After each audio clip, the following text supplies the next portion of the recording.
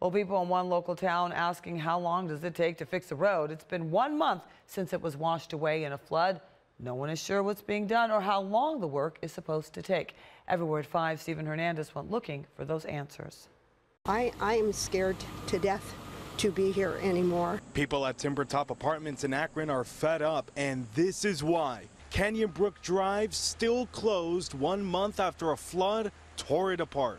That used to be the road we used to go to all the time. It was our main road, but now that it's broken, I'm very disappointed and sad. City officials say the road is not safe for cars. That means Timbertop tenants have just one way in and out of the apartment complex, leading to traffic problems and, even more importantly, safety concerns. It causes a lot of bottlenecking with the school buses that come down here. They're having to change their route. Just the other day we had an accident up there, and it was right in front of the entrance. Today our camera saw crews working on the road, but these tenants want to know, has there been any progress on getting Canyon Brook back open?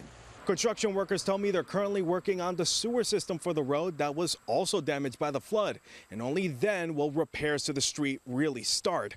But there's still one problem.